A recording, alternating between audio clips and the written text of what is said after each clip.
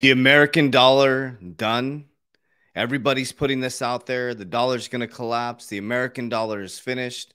Well, I'm going to give you a more logical perspective on it. Do I believe the American dollar is going to collapse tomorrow? Absolutely not. It is the global superpower, and everything we do with the American dollar affects the whole economy.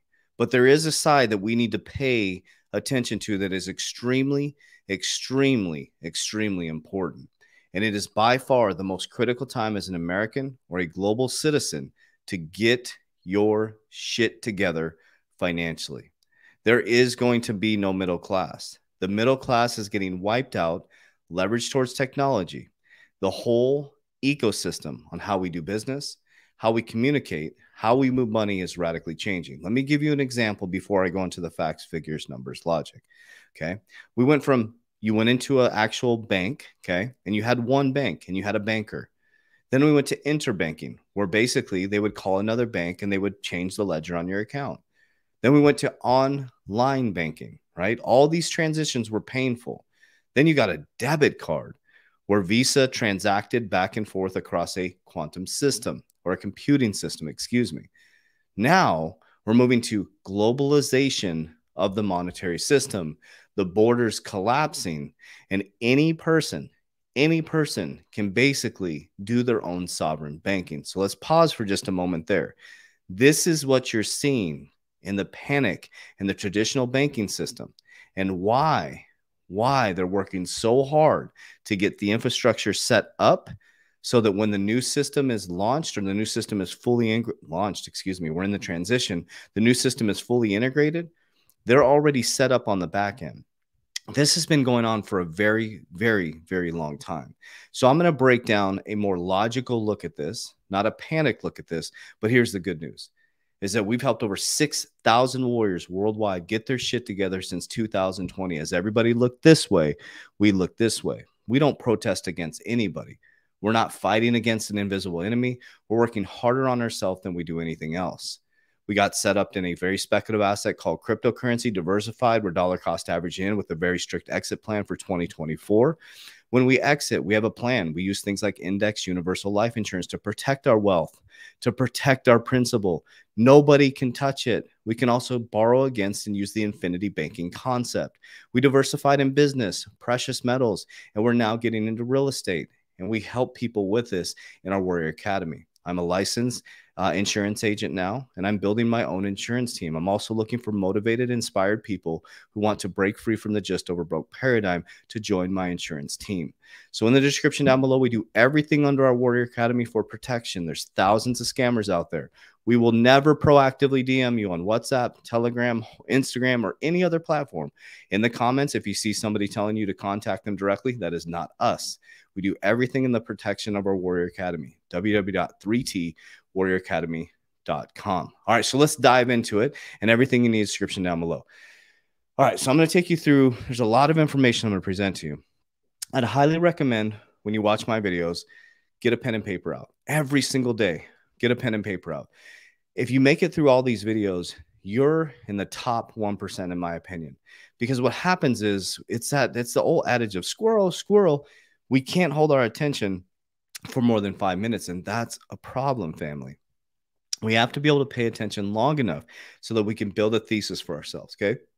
So I'm going to take you through a lot of different information, but I'm going to tie this all together. Yes, do I believe the dollar dominance is starting to falter? Absolutely. Absolutely. Every superpower collapses. Study Ray Dalio, The Changing World Order. We're now in bad policies, economic decline, and heading into civil war. So when there's civil war, when they get different gender classes or social, just say social geopolitical classes or anything to go against each other. Does that make sense? Like classes going against each other within their own society. That's when they're turning us against each other. They're sitting at the top of the house laughing as we argue back and forth. The left and rights get us to fight. That's basically how they keep us confused. And then they get everything set up. Like, all right, peace and love, guys. Let's all come back together. And the whole new system is built. But you have the opportunity to invest in the new system. You have the opportunity to get your shit together and get your family out of this just over broke paradigm. It's a key factor to what I'm about to teach you, because some people are going to lose their job in the next 24 months, leveraged towards technology. Okay. Pakistan paid in Chinese currency, discounted Russian oil. This is a narrative you're going to see a lot. Think of the dollar and oil hand in hand. My computer's been going crazy this morning. I've had a little bit of a challenging morning. My tire was flat when I went out there to go work out. My computer shut off before when I was recording my last video. So we're just breathing through it. Resistance is the most powerful tool to help you with neuroplasticity. So I got a flat tire. My last time I was recording my video, everything just shut off. But nothing's going to stop me. Nothing, because I'm powerful, I'm strong, I'm worthy, I'm abundant. So if I look a little wrecked, it was I was getting ready to go to the gym and my tire's flat out there. Just life, right? So I jumped right into my YouTube video. There's things you can always do when things are not going your way, okay? So nearly 20 countries want to join BRICS, says senior Russian diplomat. The reason why I wanted to bring this up is since 2006 to 2009, there was a transition and there was BRICS that was created, the BRICS countries, Brazil, Russia, India, China, and South Africa. Their combined GDP is now larger than America, right? So China is almost equal to America's GDP. But if you look at all those countries coming together, they're building I don't know if it's the right word. Sorry if I apologize, but if it's not the right word, but a coalition, a group of countries coming together that's much more powerful and dominant than the US financial system as they continue to join together. So there's a slow transition happening. Yes, the dollar is losing its power, which I'm going to show you a document, more of a chart that shows you that part of it. But it's not going to be like everybody's panicking you on YouTube. Oh, it's going to be overnight. The dollar's going to collapse. The dollar's going to go to zero. No, it's not. If the dollar goes to zero, and I hope this ages well, I'm sure it will, the whole economy will collapse. But yes, there is a transition from the dollar being the super global power. We're going into globalization. We're going into more of they call it an even playing field. They don't want to lose sight of the normal monetary system and the traditional banking system, and they know you can be a bank. So they are flooding the shit out of you, keeping you out of cryptocurrency, blockchain technology, and distributed ledger technology so that you don't get your own interbanking system set up, and they'll get it set up on the back end, which I'm going to show you as we get to a point where eventually that we will be de-dollarized and more of an even playing field in the monetary system, okay? So JP Morgan flags some signs of emerging dollarization. You're going to start to see a lot of this stuff, okay? So signs of de-dollarization are unfolding in the global economy. Strategists for the U.S. biggest bank, JP Morgan. And I'm going to show you what they're doing about the de-dollarization. This is Goldman Sachs, another large organization, right? De-dollarization currency contenders. The U.S. dollar as a share of the global currency reserves has dropped from 72% in 2002 to 58% in 2022, amid the longstanding conversation of de-dollarization. So you're hearing this de-dollarization. See the transition from 72% to 58% since 2000. What is that? 20 years. So it's about 20 years it took to go down. What is the math there? Like, that's at 12%. I'm doing the math really quickly in my head. It's been a kind of a jumbled morning. So basically, it took about 20 years to go. But the fact with cryptocurrency and blockchain technology and us moving into this ESG narrative, environmental social governance, which is electric cars, gas, solar, wind, we don't really, they're transitioning away from this oil and dollar strategy, right? So we're starting to see it accelerate. So I believe that this will start to accelerate faster, okay? But there's a whole different transition happening, which is the blockchain technology. So you're going to see a lot of stuff like this. Partial de-dollarization is possible, but China won't dethrone the greenback, even if it becomes the world's largest economy. JP Morgan strategist said dollar dominance isn't going away anytime soon. I agree with that, regardless of China's growth. Partial de-dollarization is possible as China's yuan becomes a bigger part of the global commerce. De-dollarization can stem from sliding faith in the dollar or develops. That's key right there. Let me read that again. De-dollarization can stem from sliding faith. The only reason the US dollar has value is our faith in it. That's it. It has no value to it. It's not backed by anything. It's fake money. It's fiat. So that's my big thesis that I'm really preaching to people is that if you have fake money in your bank account, what are you doing? They don't have fake money in your bank account. We put our fake money into crypto. That's fake money too. So as that fake money goes up, I'm pulling it and putting it into businesses, precious metals. Now I'm getting into real estate as we transition into the bull run in 2024. And I'm securing it insurance, which will be around forever, That's what the wealthy use, okay? Look up the Rockefellers and how they built their wealth. Insurance. Every single child has an insurance policy. Nobody can touch the insurance. Take away the infinity banking part of it and all the being your own bank and all that stuff. Nobody can touch your insurance. Okay, it's a very, very powerful way to protect your wealth. So partial de-dollarization as China yuan becomes a bigger part of the global commerce, as we talked about. Diving into this. So JP Morgan. Okay, so this is where my thesis starts to kick in. Okay, remember Warren Buffett in 2020, as the C word shut us all down.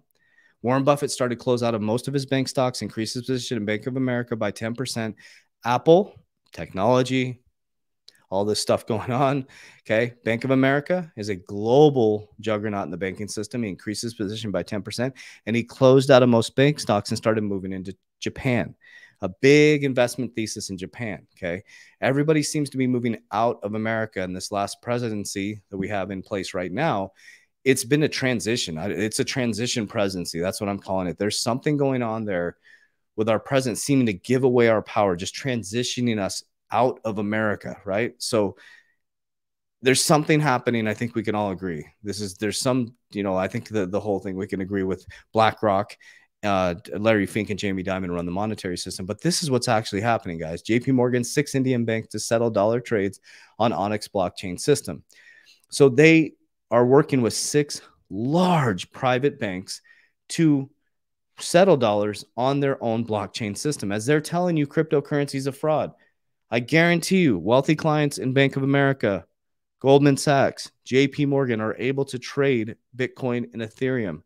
Okay. Remember, BlackRock just set up their ETF for Bitcoin, spot ETF, that is going to be custodied by Coinbase. Okay. So we're going to watch this right here. Sorry, my computer is jacked, guys. So I'm doing the best I can this morning. Let's get through this here. Let's see if I can get this going here. Headlines. Let's see if I can get this where we want it. Let me see if this is the right thing I had. Oh, there we go. Okay, cool. My apologies. There we go. What do you make of the timing of this filing by BlackRock for a spot Bitcoin ETF? And why do you think that BlackRock would push ahead with this with Coinbase as its custody partner, given the legal and regulatory mess that Coinbase is in with the SEC right now? Absolutely, yeah. Well, I think there's definitely there were trade-offs on the table that BlackRock kind of waited out. And I think there's probably been a lot of work that has gone into this application. And they were probably thinking, like, do we move this ahead or not?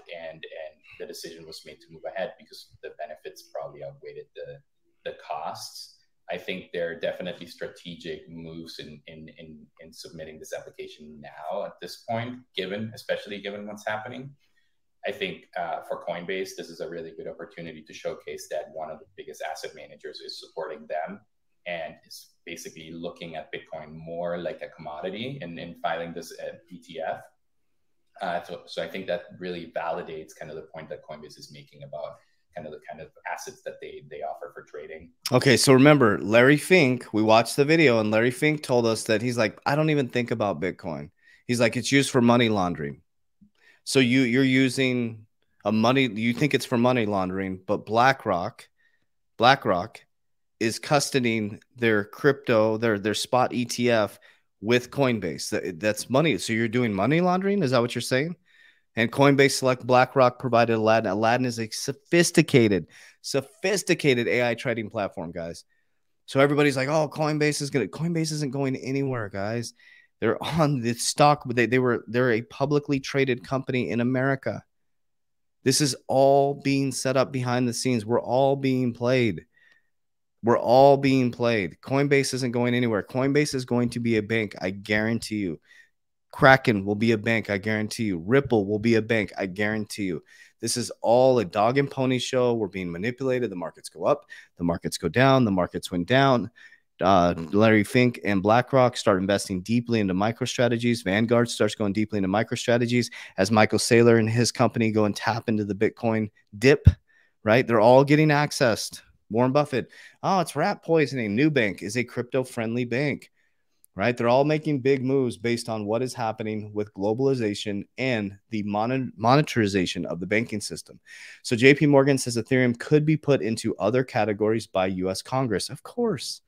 Of course, it got to pass, guys. It's part of the traditional banking system. Ethereum is deep deep in the banking system. Okay. And this came from Twitter here. I want to give credit where credit is due, but I don't want to click on anything on my computer. I think this came from Digital Asset Investor, was on his channel. My computer's acting crazy right now. So JP Morgan says Ethereum could be put into other categories. The key thing is US lawmakers could put Ether into a new other category to avoid classifying it as a security, but to protect investors, according to JP Morgan's strategist. And this is kind of cool right here. I want to show you this.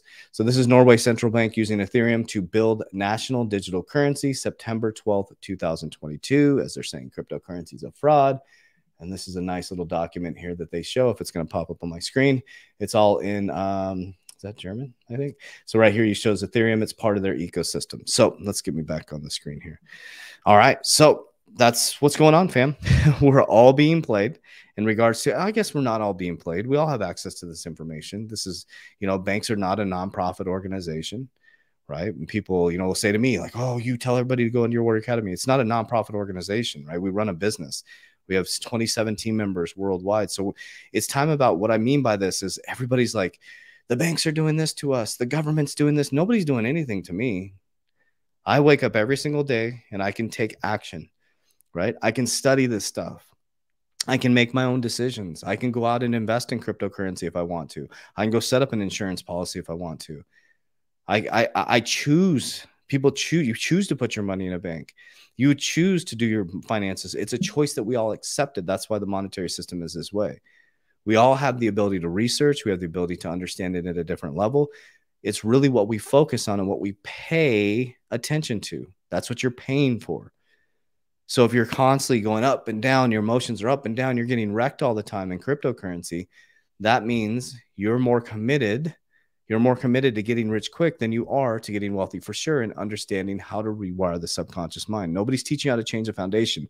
We teach how to change a foundation. So I'm going to keep reporting this stuff. It's not really that sexy. It's not that exciting. It's not meme coins. It's not pump and dumps. But this is how you get wealthy for sure. As you understand the system, number one. As you create a game plan, number two. As you stick to your investment thesis, number three. And you put your blinders on and you stay focused. And once the fake money goes up, you get the fake money out and you secure it in real intrinsic value things that'll be here for a lifetime. Gold, silver, real estate, businesses that are heavily weighted for the future, right? Life insurance. They teach you how to insure your life, but they don't teach you how to insure your wealth. Trust me, banks are taking your money. They're taking your hard-earned money and giving you 1% on your money. And then they're making 10% on your money like that. They're putting it in indexes, which we do in insurance. They're indexing your money. They're putting it into the capital markets, and they're lending your money out. We just do that with our own money. That's it. It's that simple. It's not that complex, family. It's very, very strategic. It's very thought out. And it's understanding there is no get rich quick. So I love you guys. I appreciate you. Thank you for bearing with me through this video. A little jumbled mentally because the tire being flat threw off my neuroplasticity with my routine. And then my computer collapsed during the last video, and then a little bit of technical difficulties. But appreciate you guys. I love you. And have a great day. Warriors, let's get your shit together. Let's go.